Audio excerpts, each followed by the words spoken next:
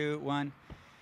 Hello again, everybody, and welcome to OCVarsity.com for a Gridiron Show special. We're going to talk about the top 10. Steve Fryer here with Dan Albano and Carlos Arias. Okay, here's what's going on. I'm confused about who's number one. I'm confused who's next to me. And here's why we're confused, because Mission Viejo have been number 2 all year behind Santa Margarita, number 2 all year for 7 weeks.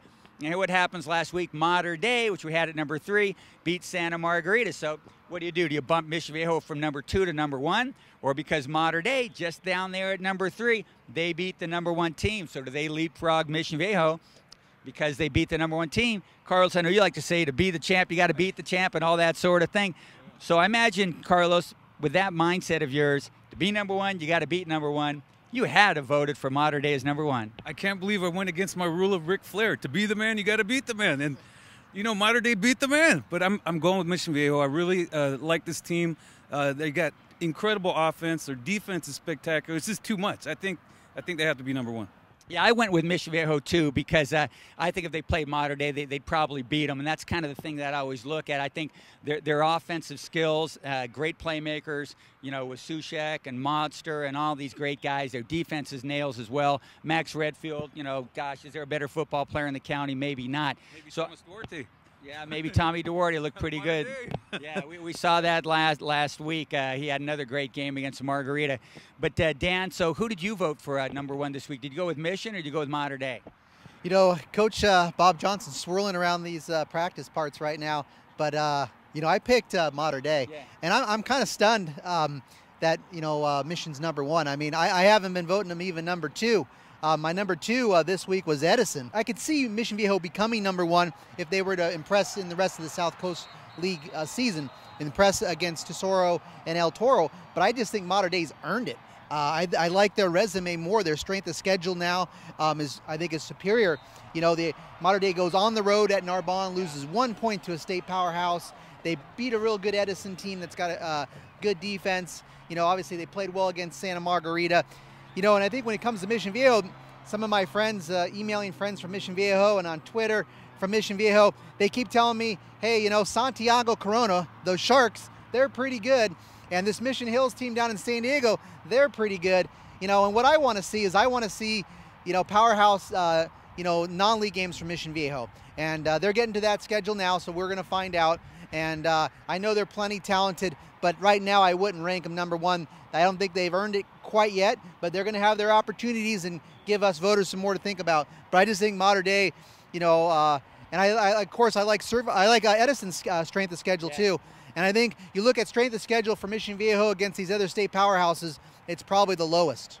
So, you know, but you know, Mission Viejo, and then maybe they spoiled us over the years. They've always played such a great non-league schedule. In my opinion, this isn't one of theirs. You know, they've played De La Salle and Long Beach Poly and, you know, way back, you know, Mater Dei. So, when did you become a strength of schedule guy? You know, I mean, I'm always a strength of schedule guy. I just think, but and it depends on how you do. I didn't like strength of schedule for Servite when they were hanging around in the top 10 when they're not. They have a strength of schedule, but they don't do anything. They lose game after game. It's not like they have, you know, the production that Mater Dei had. So that's the difference for me.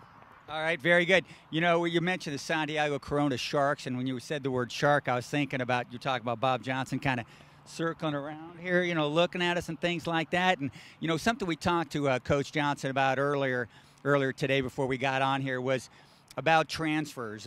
You know, they've had a couple good ones come in here. And I mean, you can watch a play where it's the Orange Lutheran transfer throwing to the Santa Margarita transfer being blocked by the Santa Margarita transfer. And that's what bothers Coach Johnson. We always refer to these guys as Alex Suches, the transfer from Santa Margarita, Ian Freeber, the transfer from Orange Lutheran. At what point do we no longer, you know, have to refer to these guys as a transfer from this school, that school? Coach Johnson, what do you think about that? I think if you can find a school that doesn't have transfers coming in this day and age, I'll bet some big money that there isn't one. So we seem to get the ink. In fact, we can't get an article written without the guy being a transfer. I don't know when that ends, you know, but certainly it should end after maybe saying so-and-so transferred to a school, in my opinion, because everybody else gets as many as we get or more.